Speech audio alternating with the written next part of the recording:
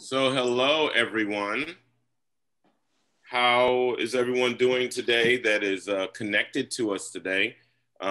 This session is, we are talking about the future of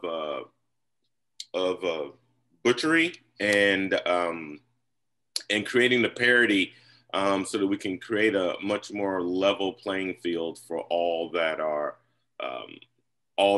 connected and all that are involved. So I have some amazing panelists that are on here today. We have Dr. Michele Pfannstiel, Kama Davis, John Jackson, and Keisha Cameron from High Hog Farm.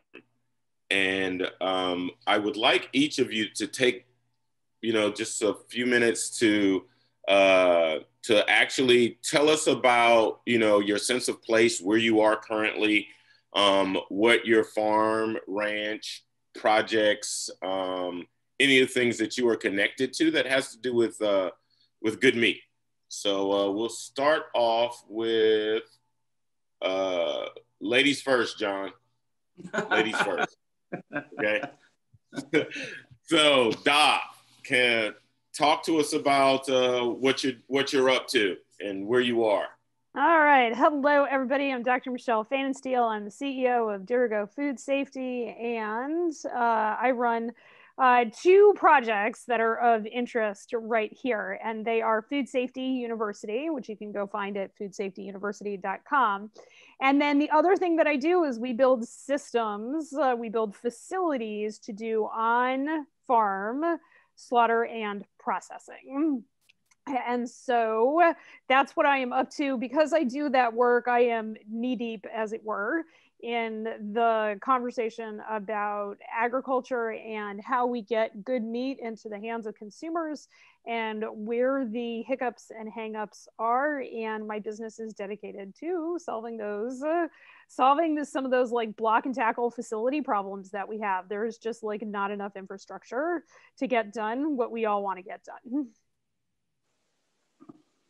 Awesome. Well, I can't wait to hear more about it as we're into this conversation. So, Kelly, talk to us, Kama Davis. Hi, I'm Camas Davis, and I'm the executive director. That's okay. It's a hard name. I'm the executive director of the Good Meat Project, which is a nonprofit based here in Portland, Oregon, but we work nationally and internationally. Our mission is to build pathways toward responsible meat production and consumption. Our definition of good meat changes constantly, but we see good meat, quote unquote, as a constellation of practices that are working towards responsible meat production and consumption. So that includes stewardship of land, animals, and people in some way, shape, or form. It includes transparency, ideally from start to finish. And it also provides space for some form of community and some form of joy. And we focus mainly on knowledge and skill sharing in most of our programs. We do a lot of workshops, except for in the pandemic, but we do a lot of workshops for consumers, for good meat producers, and for food professionals that focus on the demand side of getting meat to people's tables. So teaching people about humane slaughter, about whole animal butchery and whole animal utilization. But for the perspectives of consumers versus producers versus food professionals. So it changes depending. We also are focused a little bit on research. So we have a program called the Good Meat Atlas, where we're working with good meat practitioners around the world to sort of help to find out how they are preserving certain good meat traditions and how they're carrying them on and helping those folks tell those stories to a wider population. And then today I'll probably be talking mostly about a new project that we're working on called the Good Meat Breakdown, which is a collaborative project with a bunch of other organizations that is about knowledge sharing and information sharing for consumers who are looking to buy good meat, but who are rather confused by the somewhat janky landscape of getting good meat to our tables. And as well serves as a resource for good meat producers who have to spend a lot of time educating consumers and talking to consumers about how it all works. So I'll probably be focusing on that today. Awesome, awesome, awesome. I like that word janky that you used because it is very much so a janky system right about now. Keisha Cameron from High Hog Farm. What you got going on? Oh, you know, we always have a little bit of everything going on around here, but it's nice to be here. Thanks for the invitation to take part. I'm Keisha Cameron, High Hog Farm, just here outside of Atlanta, Georgia. And our focus around meat has been a little bit smaller, more intimate. We are a fiber farm primarily, but it has been a journey to that point. And 2 years ago, we started a chicken and poultry improvement program after having raised broilers on the farm, and we farm with our family. So it's myself, my husband, and my 3 boys. And we weren't thrilled with some of the ways in which we were raising broilers and ordering broilers. So we have, tying into that, a focus with heritage breeds of livestock, and our sheep and our rabbits are also heritage breeds. Oftentimes, in our case, they're dual purpose breeds. So we've had to learn, or are in the process of learning, to not only develop what we're calling good meat, but also how do we make sure that that meat is prepared in a way that's good for the table.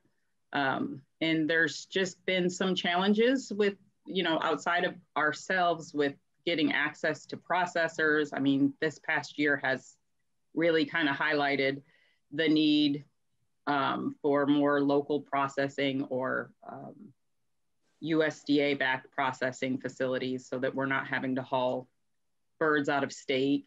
And then lastly, my son, who is the chef, or the future chef, has started smoking the bacon and preparing the food, and is not squeamish at all when it comes to, you know, butchery. And it occurred to me that that was a need that we should address and kind of promote. So part of our focus is not only just being able to, you know, process our birds on farm or any of the meat, taking it to the processor and making sure that we have, I don't know if the technical term is slabs, but we can do our own custom cuts from the processor after we get it back, but as a learning opportunity for him with the lamb as well as the chickens. And then I taste test. That I'm quality control. That's my focus. Oh, awesome. Awesome. I love it. It's multi-layered at this point, but really recognizing that need. And I think the water's edge for him was my attending a field dressing and quartering of a deer class, which I think I posted pictures, yes, of me. I was elbow deep, and it was really rewarding. And we actually learned how to use all parts of the deer. And that's another area of just wild game. But having that knowledge so that we can feed ourselves and sustain ourselves is important. So definitely. Awesome. Well, last but definitely not least, John Jackson of Stag Vets and Comfort Farms. Talk to us. Hey, thanks for having me here, guys. I appreciate it. My name is John Jackson, the executive director of Stag Vets and the founder of Comfort Farms. And one of the things I focus on primarily is the behavioral health of using the farming landscape or the agricultural landscape to help returning veterans who are transitioning. And not only to help them, but to help their families to adjust. A lot of us veterans, when we come back from war, the biggest thing is we're sitting in 4 walls with our therapists and they want us to tell war stories. And then you go back and there's a new therapist there and then a new therapist there and you're telling the same old stories all the time. And then you're just done with it, you know? And so I had the gall to tell the VA to say, hey, you know, you guys do what you do. I'm going to go start a farm, something that I did not know anything about. So when I started this nonprofit, it really was a way for me to get to the land, use the land as a way to heal, and also as my own way to have the land absorb, you know, some of the traumas that I personally went through. So with that being said, we developed this thing called agrocognitive behavioral therapy. And what it is the conditioning effect of using the land in a way, in the farm in a way to help veterans get back to their new normal. Because it's very hard for a veteran to, or even any person of trauma, to go to experience that trauma and become the person that they were before that trauma. And that's what therapy up till now has been. And so we're not funded by any, federal grants for the agrocognitive behavioral therapy. We're not, we hardly get any of, sponsorships or corporate sponsorships to keep going. So the most unique thing about our nonprofit is that I had to create a robust agribusiness. And what the agribusiness does on the farm is it supports the farm in its efforts for its mission. So we farm for a purpose. With that being said, I've had to really narrow down my field of focus on what type of animals to grow, what type of crops to grow, how am I going to market those type of things. And what I discovered is that at the end of the day, people want to be closer to their food source. And so we've created a really beautiful, magical place where people are connected to their food source. Prior to COVID, as a small 20-acre farm, and with our partners, we were selling to approximately 50 restaurants in the state of Georgia. We were hitting sales, we were doing things. COVID hit, and literally in a 16-second conversation, we lost everything. We lost our ability to take care of ourselves. But within that 16 seconds, I decided that I was going to pivot to the community, really kind of showcase our meats, do what we have to do. And literally in less than 3 weeks, we recouped all of our losses +3. COVID has been bad for us, but it's also been really good for us in the sense that it has awakened people's spirits on getting connected to their food, learning about how to process their foods. We have a documentary that's coming out actually today. It's called the Comfort Farms documentary. It's on Prime, Amazon Prime. It's on all the networks, iTunes. So check it out if you're looking to see what we're actually doing. We've recently been awarded a NIFA grant for the next 3 years called Ag Tech to Success. And part of this is what I see as we have to help develop the workforce for the next generations. And what I mean by help, we need to create people or help develop people in this landscape that are going to take farming seriously, whole animal care in a way that is very productive, intense, and also regenerative. You don't see that right now in a lot of universities and colleges. So it's one of the things that we are starting, and that starts in January. Okay. But my main thing is whether we're growing animals to slaughter, to working with chefs, is to really show the reverence of those animals. Those animals have lives. Our corporate structure really takes the reverence out of what we as farmers do by mass slaughter, mass kill. And one of the things that as a veteran, you can really understand how life is cheap. And so we really want to give back to the land, give back to our animals, and make sure that even when we do take the lives of those animals humanely, that is something to be remembered. You should feel emotion when you are partaking of a life or have to take a life to sustain yourself. I tell people that if you can't do that, eat more vegetables. And if you are going to spend money on meat, make sure it's the best meat. It came from farmers that really care about their animals, about their livestock, because we owe it to them, and we owe it to the land that we work on. Thank you. Oh, awesome. Awesome. Well, what a great group of people that we have here. I see a couple of questions that have come across, and we're going to try our best to cover some of these. One of them is about access and affordability working together. And I noticed, John, when you talked about pivoting towards the community, it's really been interesting. C19 has opened up a lot of, like you said, there's been some really bad things that have happened, but it's also some really good things that have really been pushed. And one of the things that I've been able to see here in Brunswick, Georgia, is something very similar, where we have a spot called Way Green Market. And they went from a once a month market to a every weekend pickup, to now they have drop-off points within a 50-mile radius. They have drop-off points now. Those things even happened if all of these things didn't happen. So I think, to your point, it's not just looking for the silver lining; it's actually creating the silver lining. And so that is what we want to talk about today: is how we can come closer to closing up that gap. Now, one of the things that I've been able to see is over the last over this last year is understanding the history of butchery and how long. I mean, it's a super old profession, right? It's been going on forever. And then the more we were able to domesticate animals and all of that kind of good stuff, it allowed us to now coalesce and eat the way we want to eat, you know. And it's what's really been interesting is when I started to think about how Camas, when you said, you know, the movement of good meat, the naming of it, you know, kind of the definition of it, you know, seems to kind of have a kind of like a sliding thing, you know, it moves to this and it becomes that.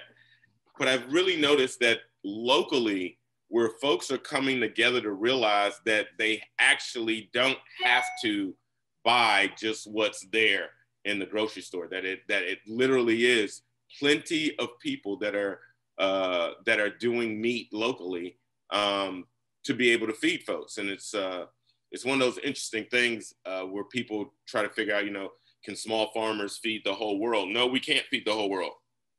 It's done. But we can feed our community.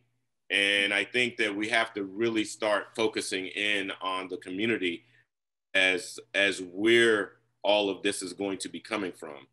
So one of the things that we're talking about also is the parity, right? Is how do we create the system so that we can close this gap a little bit? So one of the questions I have, and I'm gonna start off with you, Doc, and starting off with you is because you talk a lot about systems. And when you talk about systems and how they work and what needs to be done, I really have always enjoyed our conversations about that. So if you could possibly talk about the gaps that you see currently in the meat realm, and then how you are engaging not just your community, but what you're looking at to help other communities be able to close up the gap. Sure. So I think a lot of the gaps that we see is in is echoed in the food justice movement, right?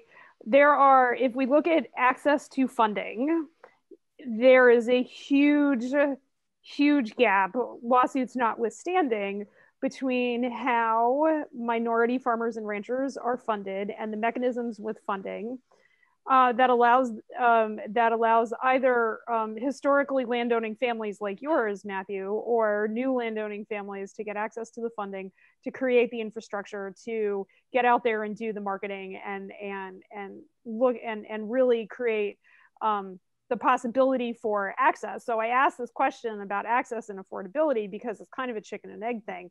And that's the problem with the system, that the system as we look at it is working as designed, but the system that works as designed is the system that primarily is written by and for white farming and ranching communities. And they're the ones that have access to the money and access.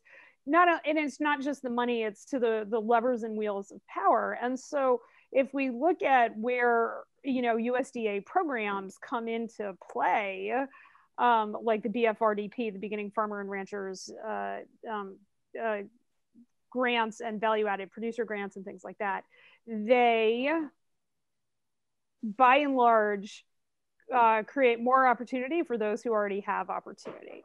And the question is then, how do we bridge those gaps, and how do we take this idea that of frankly doing what John is doing, which is creating a farm that actually makes money and it addresses a consumer need, and what does the system look like so that we can allow the people who are in the community to be responsive to their community? Because I have tons of people who are like, Dr. P, I want to start a slaughterhouse. I'm like, great, I can start a slaughterhouse with you for under $2 million. That is still a huge level of capital for many, many, many people. And the question is how are you gonna like move animals through that infrastructure, and where can we start so that you can maybe start with game processing, right? That like Keisha was talking about, in a way that you could actually make money at it. And I think that there is that when we look at a system, we always start with what results are we trying to create. I can create any system if we look at and are committed to what results we are trying to create. And the result that I am trying to create in local and sustainable agriculture is profitability and the ability to take a vacation. Ooh, those vacation. Are my metrics. She's talking my language. What's that? Thank you for that. Thank you. I appreciate hearing that out loud. So I'm gonna jump over to you, Keisha. How are you all closing that gap with running a family-run farm? I like the fact that that the family is hugely involved in everything. I've had the honor and privilege to be out at your farm and watch the family put things together. But how are you seeing the community, either you getting to the community or the community coming to you with everything? Yeah. And again, I'm nodding, and I need to catch my breath for a moment, because the idea of a vacation just sounds so nice that I kind of had to regroup. But it's a little different, because how we came to farming and how we operate our farm, or our vision for farming, is slower and smaller, and out of necessity as a peri-urban farm. As being a steward of the land, we have to be mindful of what we ask of the land. So when we are thinking about our stocking rate, we keep our stocking rate smaller, and we work from a place where we can be sure we're going to be sustainable and more regenerative. So the profitability piece, that is a gap. Striking that balance between what we can get from an animal off the hoof versus how many value addeds, which then opens up the possibilities, but then time becomes a factor. And the levers and mechanisms that Michele mentioned, where you just have the infrastructure in place and you have the facilities to do a lot of the things that we want to do. So that's the first, I think, gap for us. I see it on a larger scale, and I know that what we do, especially, with conversations around what do Black farmers need, what we do does not address the larger systemic and societal, the policies and solutions that need to be in place for land access and for the big picture for agriculture within its current context. But my argument has always been, as we address, and I'll try to highlight the two parts of this, but starting somewhere with the small farmer, like you mentioned, having the idea that if you can feed your community, if you can feed your family, and then you can feed your community, that's a start. It doesn't address the bigger issues, but it does put you in a position where you have begun to raise awareness, create points of access. I think this year really highlighted the way that the larger system we say is broken, but was designed and functioning the way it was designed. And yet they're plowing in, you know, fields and crops, and there's all this meat that's going to waste and animals being slaughtered, but there's lines of people waiting to get food and food pantry lines. And you've got small farmers who can't get into processors. So there's a number of gaps. And what I see my responsibility for as a steward and as just a mom with family and friends is to educate, not only to create access. So my solution is we do things that seem as simple as, you know, canning, cooking. When we do our chickens, we know what our capacity is, and I automatically say 26 birds from each batch go into my freezer, and then the rest are sold to everyone else. And that's because I have a chicken for a week for 6 months. And I can teach people how to make one bird. I got that from my grandma. I can make a bird last for a week now. Look, if you give me, we gonna eat all right. So that is one aspect that I think has helped, is just teaching people how to put up food. And then, you know, we have a Dexter that's actually at a friend's farm right now because she has an overabundance of pasture. Isn't that a nice problem? And the processing date was postponed until the following year, but having to educate people around how to cook and prepare grass-fed beef so that it's a little bit different, but that education piece is important. And then another thing, we raise rabbits, heritage breed rabbits. And I have older generation folks who want to ask for rabbits. The younger generation doesn't eat them, but rabbits have been hugely beneficial for us as farmers in terms of how to rebuild the health of our pastures, how to be small enough where they fit the right size scale for our size operation. So those are things where I think just the small part that we can do to address some of those gaps around access and education are really important as we move towards addressing the issues, and just really cautioning people not to throw the baby out with the bathwater as we try to, you know, swallow the whole elephant in one bite. Yeah, awesome. Well, I'm glad you brought up rabbits because that comes to my man, John Jackson, and you do something really interesting with your rabbit waste.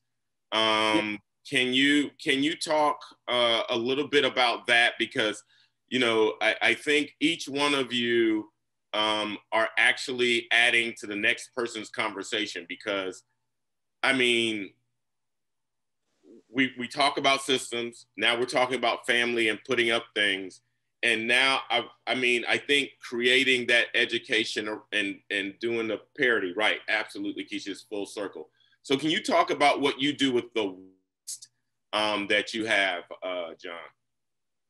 Yes, so our rabbit operation, besides being a great operation for food and providing food to our communities and chefs, the best thing for us is the actual rabbit waste. And one of the things that we do with our rabbit waste is create a rabbit manure tea. And so with that tea, I pretty much a 5-gallon bucket. It kind of works in this metrics where there's a 5-gallon bucket for a 55-gallon drum. I go ahead and, just like tea, I steep that rabbit manure in the water, and I let it sit for a couple of days until it to kind of, you know, engage those microbes.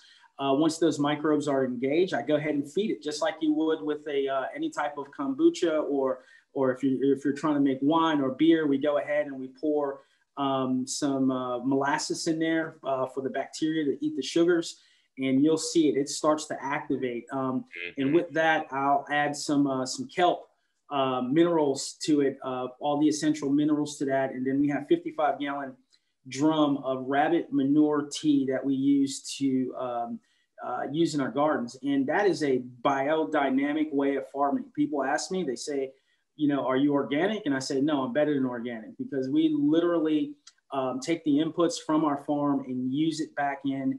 And it's a very cyclical, inclusive system on the farm that really all starts with the rabbits. Yeah. See, and that, see, we're talking about closing the gap.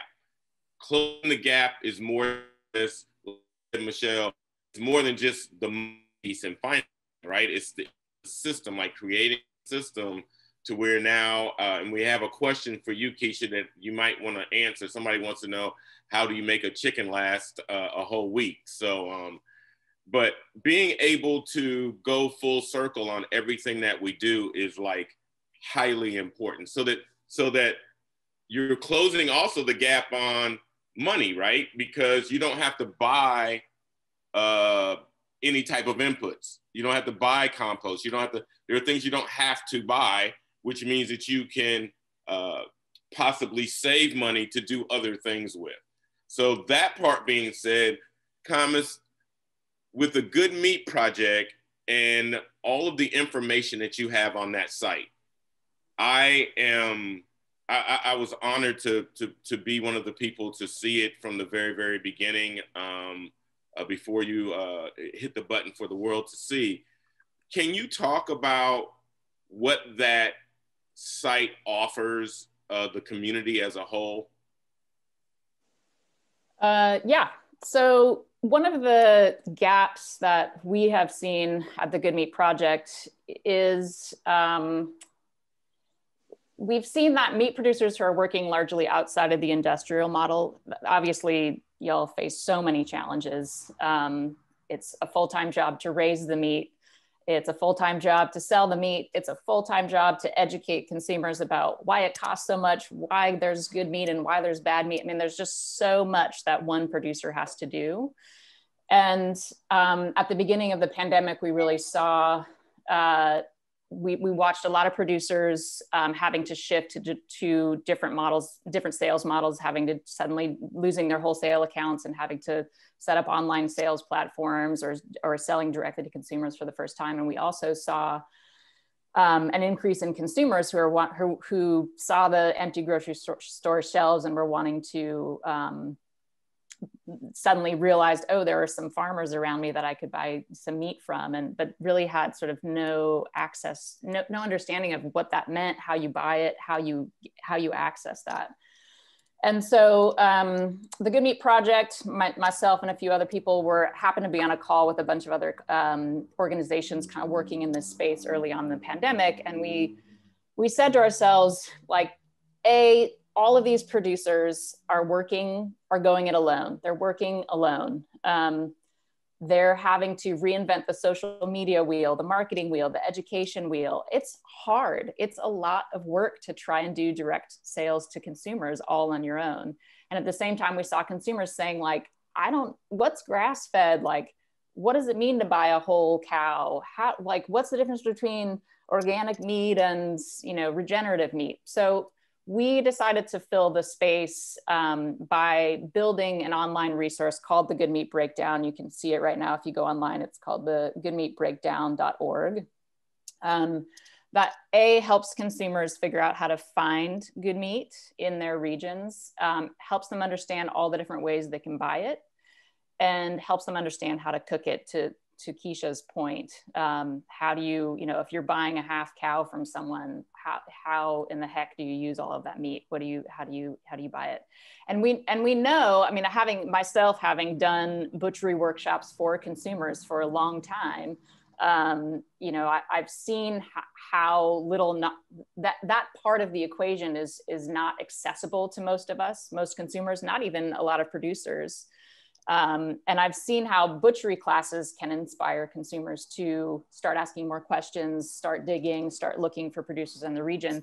But we also know that not everyone has time for that. And so the Good Meat Breakdown is an attempt to meet consumers where they are at and say, here are all the different ways that you can access good meat. If you're just going to go to the grocery store, like, here's what you're facing. If you're going to the farmer's market, here are the choices that you have. If you're buying a share of meat from Keisha or John, here's what you're gonna have to know in terms of cut sheets and freezer space and all of that stuff. And the larger goal, and this gets back to creating parity and sort of closing that gap, is that we have one resource that all of these good meat producers that are working alone can refer their customers to, so that they're not having to spend all this time doing all of that education themselves. And in addition, we can start to think about, how do all of these good meat producers, how can we grow under one big umbrella? How can we show consumers that there's this constellation of good meat practices that we all fit under, and we're all working towards the same goals, and start to share memes, messaging, language, photos, images, all of that stuff, so that we can create a resource base for all of us working in that sphere to draw from. And I'll end with, I learned butchery from a family of pig farmers in France who were vertically integrated. They cooperatively owned a slaughterhouse with other farmers. They, it was 4 brothers, 2 other wives. I mean, they worked together, and they worked with their community. And my mentor would always say at the beginning of the day, and I'm not going to say it in French because I will butcher it, you work alone, you die. It was very dramatic, but it was true. And so this is our small attempt to try and say, okay, let's build some resources together. Let's build some messaging together. Awesome. Well, I think that, when we first all were on, comments, you made the comment, like, can we all just get together and just talk? Can we all just, can we just be the ones that talk? And one of the things that I would encourage all 104 people that are watching this is that you figure out your tribe and you don't stop talking to them. And that your tribe needs to be bigger than you. And I really like the point that you said, if you work alone, you die. And so cooperative economics has always been the key for like magical success in communities. And I think that looking at that, looking at what you all have just created, Camas, as kind of a resource to go to, I think is going to be like super critical. I would like everyone to give us just one resource that you would suggest to use, or suggest any of our viewers to use to help them get whether it's their butchery skills up or connect locally or whatever. So everybody has 1 minute to say one thing. Anybody can start. I'm not gonna say who's gonna start. Well, I'll start just to get it going, and then we got to do QA. But I would like everybody to invite everybody to my podcast. I podcast at foodsafetyuniversity.com, and I'm almost the only podcaster out there that talks not like on how to bring the systems of profitability and food safety together, because without food safety, y'all, we can't actually provide anything. Absolutely. Who's next? One resource. I'll go. Okay.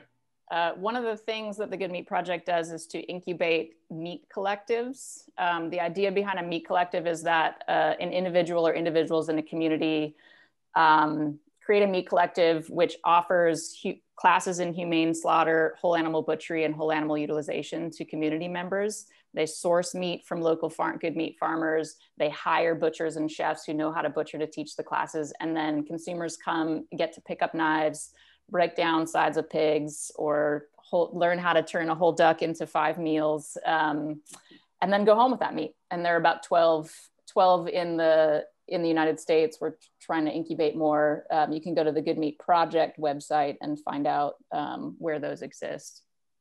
Okay, awesome. John and Keisha, do either one of you have I do a quick resource, because I'm rolling down to 5 minutes for Q&A.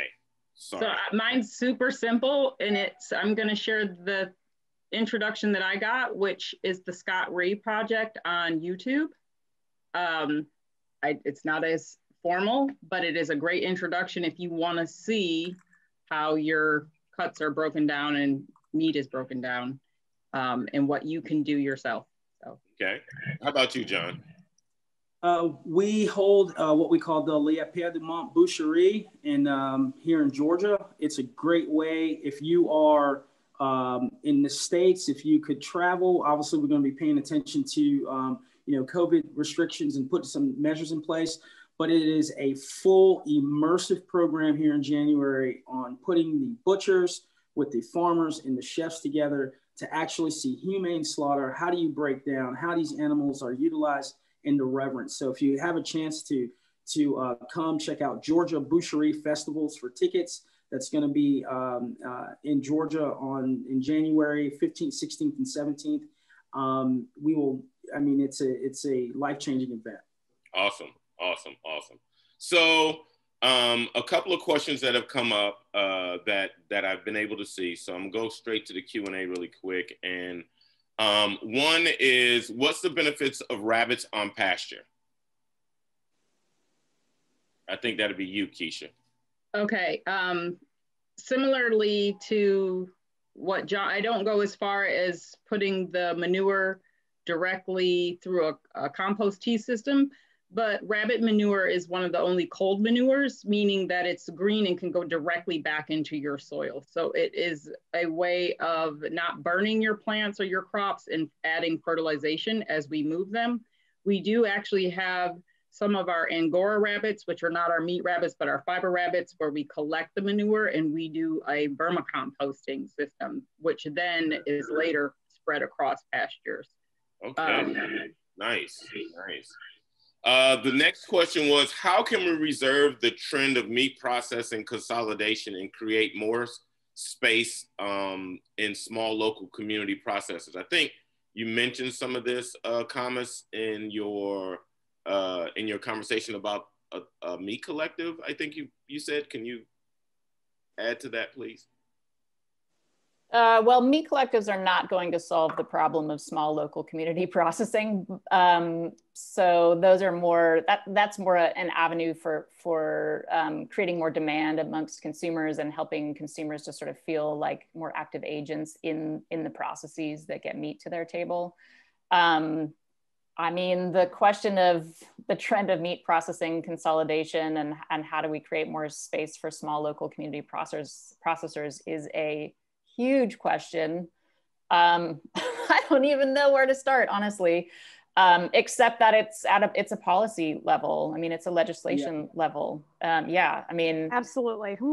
It starts there. And I will say that the pandemic has inspired many states that I can think of to start working towards more viable legislation that allows for small processors to even exist. But man, that's like the tip of the iceberg. Tip of the iceberg, right? Yeah, right. If I could just add on to that, because there are a couple of questions on that, on how do we get more local meat available without going through all the custom exemption and things like that. And I think that there's a level of conversation that we need to have that is less adversarial. You know, the more farmers stop approaching their meat and poultry inspection as the enemy, and the more we can bring those people into our conversation, right? You know, I mean, right before we started, I was talking with John about bringing food animal vets to the butchery, right? Because we can't have this conversation if I'm the only food safety vet having the conversation. It doesn't work that way. And so we need people who are willing to engage in those political conversations and to tolerate the discomfort of people who disagree with us, and people who work for government who have different public health goals in mind than maybe some of us have when it comes to local meat. So a lot of this has to do with us not stopping the conversation. And I am hoping that everyone that has been connected on here will stay connected. There was 104 of you. Hopefully you downloaded the app and are looking for names and people that are there that you can connect with that might even be in your same state. I really do appreciate all of you all's time. I am looking forward to us all gathering again. Hopefully we can all get to the Lapide, the Butchery. So, I mean, that is in January. So that's like a month away. So let's look at maybe we all getting there and hanging out for a second. I do want to thank everybody that has been able to come on, and please continue to enjoy the conference. Thank you. Thanks all. Thank you. Bye. Y'all take care.